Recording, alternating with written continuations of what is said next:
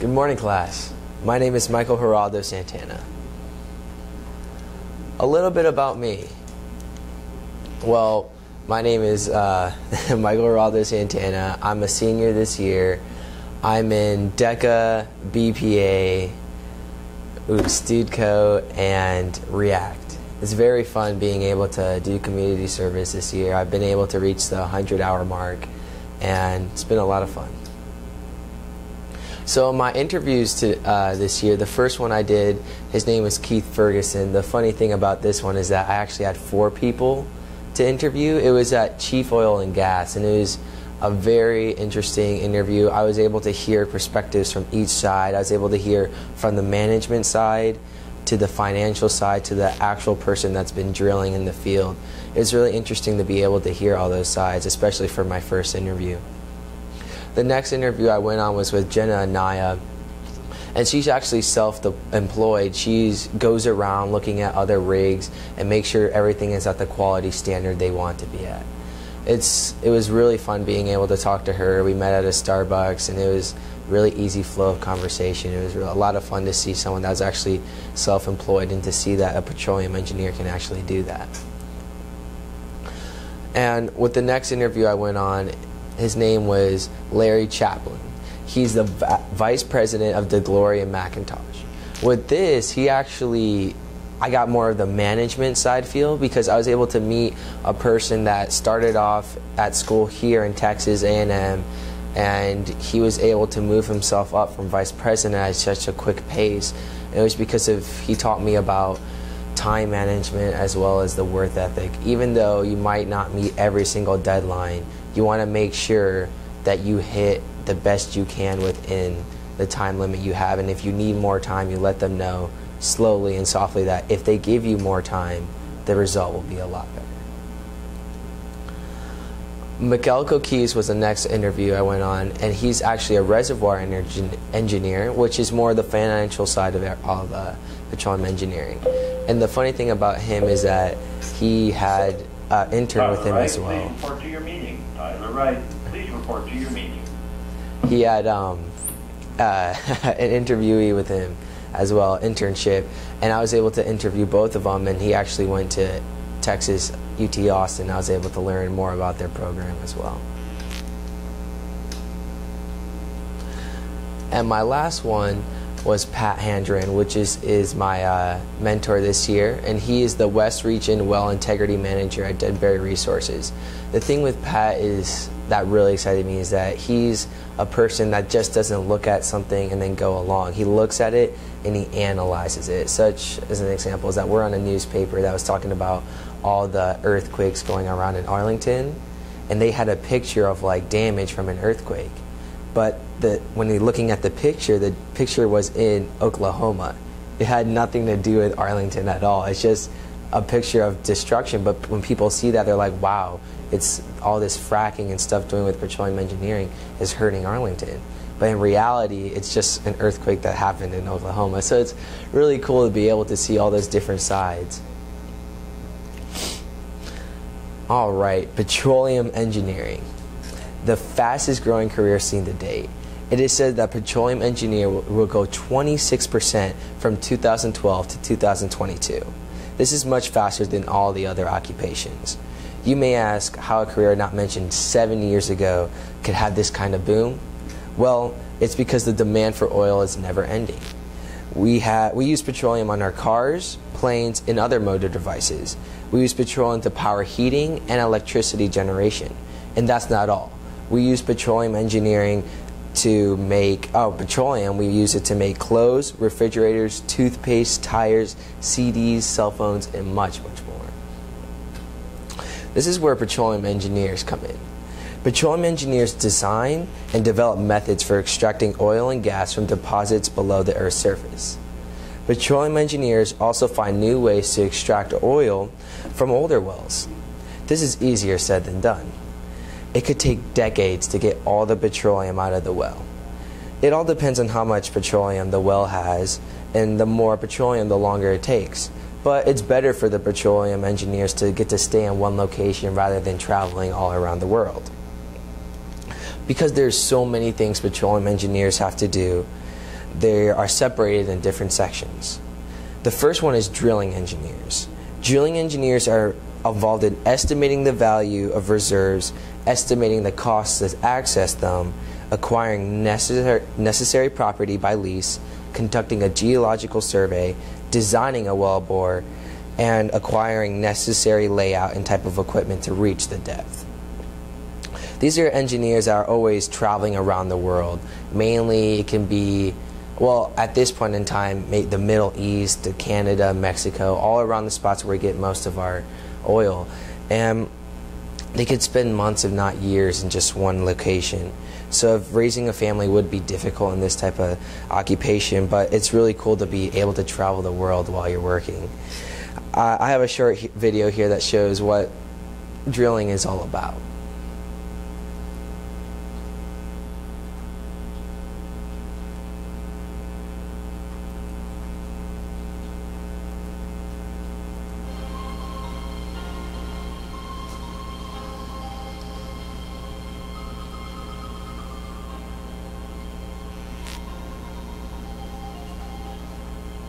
Huh. Yeah, it looks like the sound's not working, but I can... I mean, like the sound's working, but... Oh. Okay. Like the voice that goes along with the cartoon, it wasn't working. I guess now it is.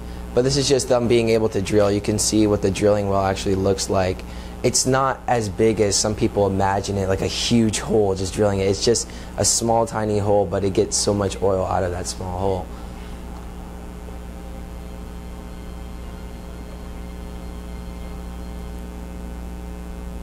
Yeah, the cartoon voice is not working. Well, okay. You must be extremely careful when handling this type of powerful machinery. One mishap in the entire oil rig could explode. Several oil rigs have actually burned down due to the lack of observation, like the one in the Gulf that was engulfed in flames not too long ago. Here's a little example of what happens when you're not looking carefully and just going on doing your normal day at work.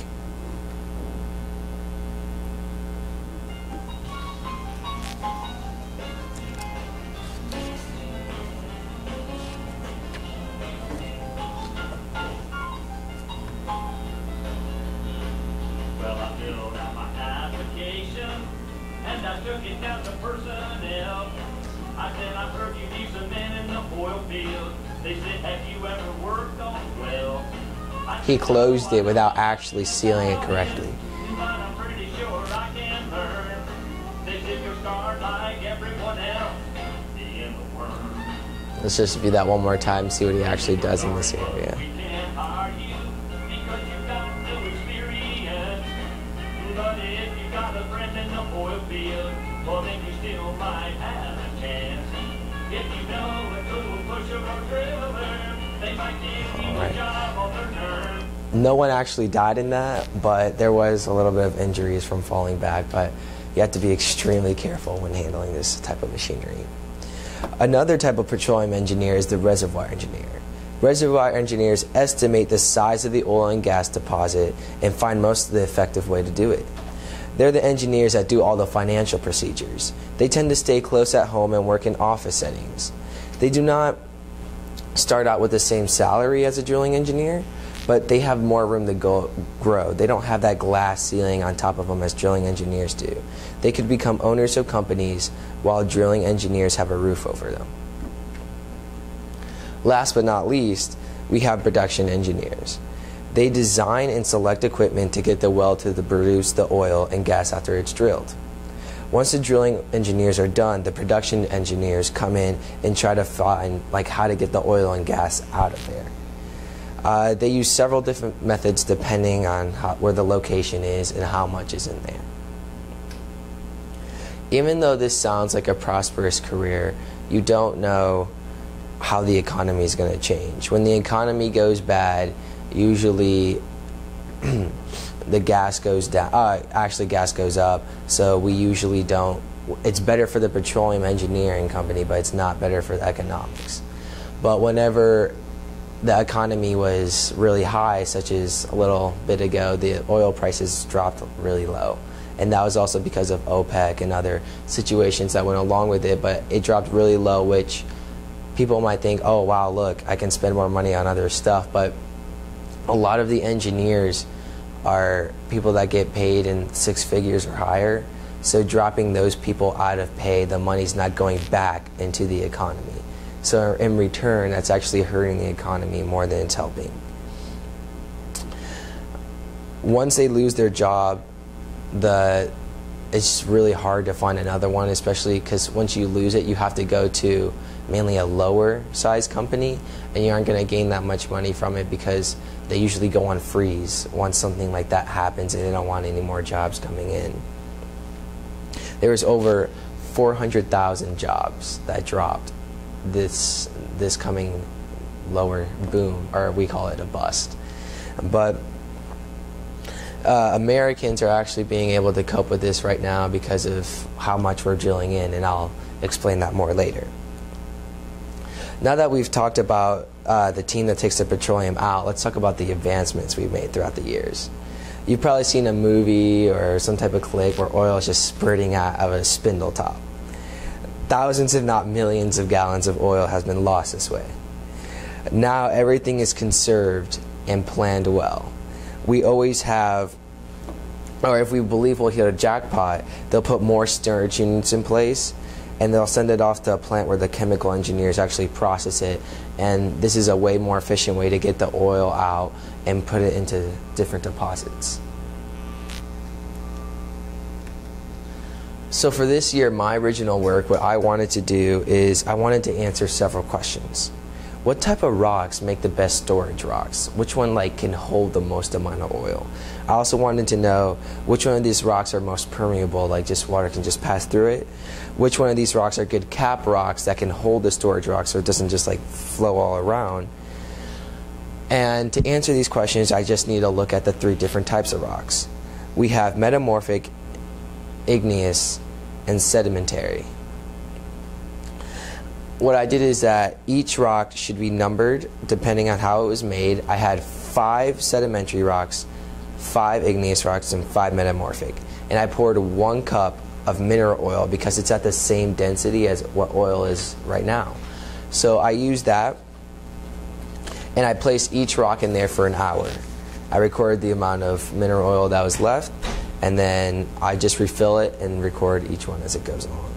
For igneous rocks, the rocks I have used, these igneous rocks are rocks that have been solidified by lava or magma. And the rocks I have used, number 1 is obsidian, number 2 is granite, number 3 is basalt, number 4 is pumice, and number 5 is rhyolite. And with these, I took a look at them, and none of them were able to give me a result. Therefore, none of them were actually permeable because the lava, once it solidifies, there's no permeability. For metamorphic rocks, these rocks have undergone transformation by heat, pressure, or other natural agencies. And the different ones I use, number 1 is salt, number 2 is marble, number 3 is quartzites, number 4 is gneiss, and number 5 it's snitch, I believe it's what's pronounced. And placing each one of these in the mineral oil, only number 3 was able to draw anything from it, but it was not that significant. It was about less than 1/4 from it. So we moved on to sedimentary rocks. Sedimentary rocks are rocks that are formed from the sediment deposit by water and air that just compress each other, but because of the minerals, they're going to have holes in them. And the different ones I used, number 1 is shale, number 2 is Calcareous tufa, number 3 is sandstone, number 4 is conglomerate, and number 5 is limestone. And as I placed each one inside the mineral oil, I was able to, once I took it out, for shale, it was 1/7 of a cup still left.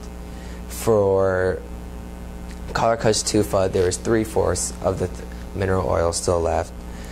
Sandstone was 7/8. Conglomerate was also 7/8, and limestone was 3/4. So based on my experiment, This is the measurements pulling them out. But based on my experiments, sedimentary rocks are the rocks that are the most permeable. Limestone is the most permeable, and the best cap rock to keep all of it in is shale. All igneous rocks are impermeable because the igneous rocks are too compact for oil to go through. This means they're bad rocks for drills to go through, as well as metamorphic rocks. Petroleum engineers look for sedimentary rocks when drilling. They also look for the cap rock to be on top of it, so there's nothing coming out, but on the bottom it moves really swiftly, so you can have a rock that actually can trap the oil and actually let it in as well. So it works both ways, and it's really easy to get out, but you don't always have that type of situation, but it's the best situation to be in.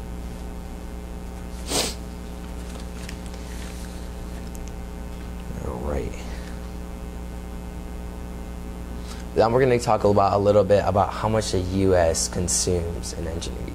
This is more of my final product. What I did is that I classified each one into a subsection. I'm going to go through the cons and pros of each one and give a realistic look at what real clean energy is, as well as an American timeline for energy independence.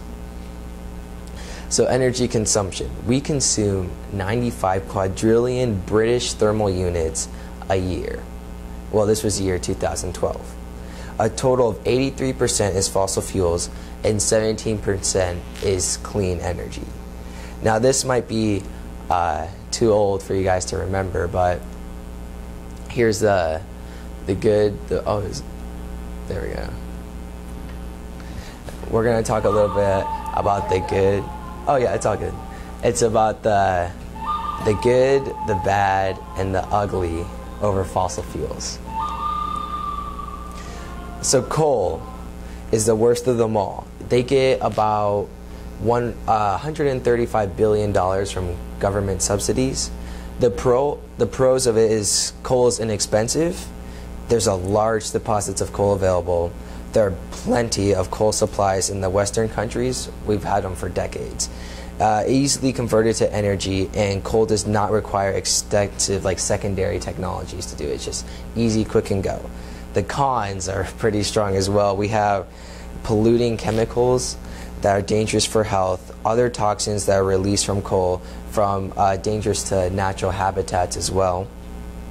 This is a non-renewable source, and while coal reserves have existed for decades, eventually throughout time it's going to decrease and no longer there. And a little bit thing I wanted to go through is that they actually came up with something called clean coal right now. And what they're doing is that it's a concept where you mitigate emissions from carbon dioxide and other greenhouse gases. So basically what they do is that they take the coal and they heat it up real quickly, but they only take the gas emissions from it and not releasing so much CO2 and other polluting things into the air. So it's a lot cleaner, and it's a lot more efficient, but it's just a little bit more work to do it, but it's a lot better than releasing everything into the natural habitat. Next we have is crude oil. Crude oil only gets $0.5 billion from the government. It's because they receive so much money that they don't really need that much government subsidies. And this is the ugly. The pros is that it's considerably easy to handle, to store, and to transport. It's easier to extract from the ground than coal, and more cost effective to transport. The cons of it is that burning oil for energy purposes like coal results in emissions of carbon gases, which in return hurts the atmosphere. In addition, there are numerous safety hazards involved in the exploration of oil onshore and inshore, and drilling may affect the ocean and terrestrial habitats. And what we have now is the good. The good is natural gas. Natural gas actually gets $89 billion in government subsidies. It's the cleanest of all the fossil fuels. It emits 45% less CO2 than coal and 30% less than oil. It can be used as automated fuel, which I'll go into more. It's really cool. I was able to look more into this. It burns cleaner than gasoline and diesel, and it has no water or residue to deal with. And the cons that it contains like 80 to 95% methane. So the problem with that is going to be really flammable. It's what we use to start up our stoves, but some use the electricity, but some use the gas as well. And now here's what we consider clean energy. Some things that are not really reliable but also have the most efficiency, which nuclear energy we consider clean. Which nuclear energy, out of all the clean energy, is going to have the most efficient, it's going to power the most, but it's also the scariest in my point of view. There are over 104 commercial nuclear power plants in the USA. Illinois itself has 6 nuclear power plants, which is kind of scary, but it powers a lot. And it gets about $73 billion in government subsidies. It has a large power generating capacity. It's also able to meet most of the industrial and cities' needs. It emits far fewer greenhouse gases during electricity generation than coal. It causes more beneficial in terms of climate crisis to replace other harnessing methods we use today with nuclear energy. The environment effects of nuclear power are relatively light compared to the other ones, such as coal. And it also has a high energy density. The cons is definitely the high construction cost due to the complex way it's made, because you don't want it to go off and hurt a lot of the economy and people as well. And the waste can last about 200 to 500,000 years. So what we do with the waste, we actually ship it off to different countries because we don't want to deal with it. We don't have actual storage to keep all the waste from there, but China does. But what China does, it just put it in a relatively kind of secure location, so a lot of people get affected from that in China. But again, it's really beneficial for them for the money wise. Another con is the accidents that have happened. We've seen throughout the years of several nuclear power plants that have actually broken off and gone off, and the causes of that, and all the different cities that have been evacuated because of it. Even though it's really efficient for its size and really clean, it has the dangerous risks that go along with it. Next is hydroelectric energy. It gets about $90 billion from the government subsidies. The good thing about this is that it's renewable. This means we cannot ever use it up. For as long as we live, this is going to be there. It's safe compared to all the other ones. There's not a huge risk factor to go along with it as well. It's a clean energy source, as you may expect. It's one of the cleanest of them all. The cons that go along with it is droughts. Right now, California is actually experiencing that, and they're having to go to a lot more crude oil to power everything. So they've actually gone to Canada and started importing a lot of their oil instead of going to hydroelectric because they're in a huge drought right now. It's really expensive to also build these type of plants and to keep all the hydroelectric power to go through. And sometimes it's actually environmentally damaging because it requires different animals and species to move out of their habitats and to fit our own needs other than theirs.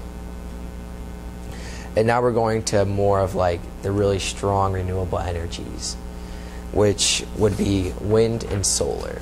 Going into wind, it gets about $13 billion in government subsidies. It's really space efficient because the largest wind turbine can actually generate about 600 homes, which they can't be placed too close to each other, but the land in between them can be used for other things, such as planting, because even though there's a lot of space between them, they can do other things in this space. It's not only restricted for wind energy. It's also completely renewable because wind is able to, we don't have to do anything for that to come. Wind just comes at different times. But the con to come with that is that it's really unpredictable. You don't know when the strongest wind is going to be there. What if it stops for a long time and then you're out of that energy? So it's not really dependable on that side of the front. It's also a threat to wildlife. Birds, bats, and other flying creatures, thousands have actually been killed because they go through this thing and just chops them up, or they just hit that and it just kills them. And also the noise, even though when you see in movies you just see like it's completely silent, it's just going through, in reality it's a huge noise that comes along with it. In that type of area, it's going to sound for about 50 miles away. It's really, really loud. And also I wanted to talk about a little bit of the magnets, like how we actually make this clean energy source. What we actually do is we get it's a rare earth mineral that we use in this for the magnets to power this wind. And what we get this from China. China is the biggest rare earth minerals. But what China does is that in order to extract this type of mineral, you have to release this poisonous liquid that comes out. And what they actually did is that for profit wise, because we're demanding so much of the magnet, they let the poisonous liquid get into some of the water system that goes throughout China. And there's been reported about 5,000 to date that have died because of it. There's a lot more that has been sick because of it. And to be honest, they don't really do anything about it. They just care more about the profit more than anything else. And it's kind of scary to see because we also have a factor in that in order to have clean energy. The next one we have is also solar, which our pros are going to be, we get actually $35 billion from government subsidies. It's harnessing solar energy, so as long as we are going to be here, the sun's going to be here. So it's really dependent on that.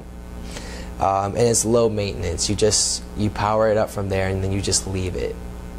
But the con with it is that it takes a lot of space. It's not as efficient as wind, so it's going to take up a lot of land, and that land can only be used for that solar technology, at least such as a large footprint right there. There we go. And now we're going to talk about the road to energy independence. Oh man, the sun's not working. There we go. Declaration to energy independence. All right, so going into this is a really hard task for America to actually be completely energy independent, because we've actually been reducing our energy imports by a ton. The quadrillion BTU we had in 2006, it was at 30 already, and this is 2012 and we're already about 12. We've lowered more than half of our imports and that. And then going into more of the petroleum side, we actually were able to, what were we at? We're at 2006 about 3,750, and we dropped all the way to about 1,200. So, and this is 2015, a little bit adding on to that. But with that, we actually use in a day 16.5 million barrels of petroleum. So, and we are able to produce right now about 9.5 billion a day. But with that, the thing we can't presume in the future is that we don't know what's going to happen in the future. If we're going to want more energy consumption, if we're going to go more to renewable energy so we can lower the amount. So what I did is that I focused more on what the trend looks like right now, where it's heading and what it's looking like. And right now, some of the proponents of U.S. energy independence, such as ethanol, fuel, methane, biodiesel, and plug-in hybrid would help, like just with the reduction of oil, because the thing is that we can't completely rely on oil if we want to be independent. It's not going to work because we're halfway there. We're at 70% right now on only American coal, but we have other nations actually in America.